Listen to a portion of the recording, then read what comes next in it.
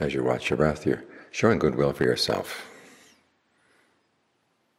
taking care of things inside that need to be taken care of, so that you have the strength you need in order to develop the goodness you want out of this life. Because that's what makes life good, what makes the human world a good place to be, is that we can do a lot of good. But it requires strength. The problem is we have things pulling us off to the side. Sight, sound, smells, taste, tactile sensations, telling us that those are the good things of the human life. We have to remember the really good things in the human life are the good things you can do, the noble wealth that you develop inside. And you do that by getting the mind together, concentrating it, giving it strength. The strength comes from your conviction that this will really make a difference. And then you stick with it. And your unwillingness to give up, that's what gives you more and more strength.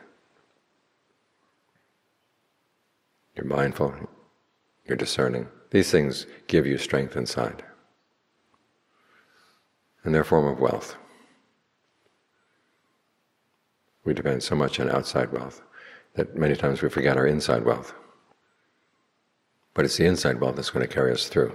There comes a point in life where outside wealth can't help you anymore. The point when your diseases and your aging illness and the approach of death comes. And the doctors have tried their best, and then they get to the point where the doctors can't do anything for you. What do you have then? You have your own inner resources. So make sure that you stockpile a lot of good resources inside. And these 5 forms of strength are an important resource that you're going to need. Even then, there'll be the temptation just to let things go, in the sense of whatever's going to happen is going to happen, and you don't make any further effort. But you've got to remember, you've got to keep making the effort all the way up to your last breath. And that's going to require a lot of inner strength. So have that conviction that it really will make a difference. The Buddha himself saw that people could do good in their lifetimes, and then at the very last moment develop a wrong view. And the wrong view will get in the way of the good results that those good actions would have otherwise given.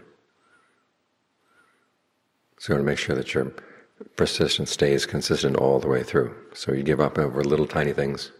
There's a little ache here, a little ache there, so can't do that. You're a little bit sleepy here, can't do it anymore. If you give in to those kinds of things, what's it going to be like when death comes? And the whole body is basically pushing you out. You've got to have a firm resolve. Keep that in mind at all times, and the mind can become focused. And the focused mind will be able to see what needs to be done. That's the strength that you gain inside. So, gather up your resources, develop your strengths, because these are things we're all going to need. Think of the Buddha going through the forest that day when he picked up a handful of leaves. He asked the monks, which is greater, the handful of leaves or the leaves in the forest? And they said, of course, there's more leaves in the forest. He says, in the same way, what I've taught you is like this handful. Things I learned in my awakening, like the leaves in the forest. So everything we've learned from the Buddha is all for us to use. It all serves a purpose. So I don't think that any of his teachings are extraneous or any things are superfluous. He taught what's necessary. And these are the necessary skills we're going to need for our true well-being, to make sure that well-being lasts. So gather your strengths, amass your wealth inside,